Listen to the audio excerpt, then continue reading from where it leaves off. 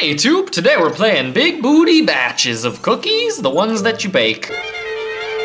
Clarence Blamburger. This is another Clarence game. I think I played one of these in the past, but I didn't upload it. Maybe I will in the future, but it was like a dumb ways to die type thing, but with this little character right here, this little rascal, and I don't know, it's pretty cool. I guess this is another one of his games, so we're gonna freaking try this out. Avoid the explosives, collects the English. Oh, so this is like Sky Burger, but with this guy. So they had dumb ways to die with Clarence, and now we have Sky Burger with Clarence. Cartoon Network, so original, but that's fine, I guess. Either way, I'm making burgers, making the biggest burger oh god, I don't want it to blow up. I want it to blow up these taste buds, but I don't want it to actually blow up. Holy hell, that is hard. That is some fast-paced burger stacking. All right, what we're gonna do, put some cheese on, put some whatever you want on it. I don't even care. In other games kind of like this, they usually like give you an order to follow and you gotta get what they want, but in this one, it's like, no, you put whatever I give you. You just put whatever. I'm not picky. I just want food in me, whatever it may be. I like that. I like that about you, Clarence. You're a respectable fellow. Okay, cool. 2 burgers on there. Cheesy burger. Put some tomatoes. Gravity's being real tough on you guys. Burger basics, like the Starbucks burger. If you go in there and order that, you're probably weird. I mean, that's actually pretty non-basic, I would say. That's pretty advanced. I have yet to order a burger inside Starbucks. They would probably ask you to leave. Burger boss, that's me. Look at me go. Calm down. Give me those pics. Give me those chili peppers. I don't even know if there's a burger buried in this sandwich, but I mean, you know, who needs it? Who needs it really? Who needs it really? RR, some would say, as it says on the wall. You can't read it though, because I made a gosh dang mess of it. I soiled that wall. Oh my god, I'm in a new place. The cafeteria is closed, Clarence. Please go the hell home, you're strange. You don't even go to this school, you just show up for lunch every day. I assume that's what this TV show's about. I've never seen it. Then he takes his burger stacking antics home. He's like, just give me all the food and then throw it in the air for me and I will leave, I promise. Fine, Clarence, fine. I will make it rain food all over your kitchen. Your parents won't be happy, but they're also dead, as you can tell, because the kitchen is disgusting. Nobody's cleaning that. Welcome to Clarence's bachelor pad. I make burgers and that's all. Right, give me some of that. Stack that bad boy on here. Stack it on my tum. Put it in my tum. Stack it on my sand. My witch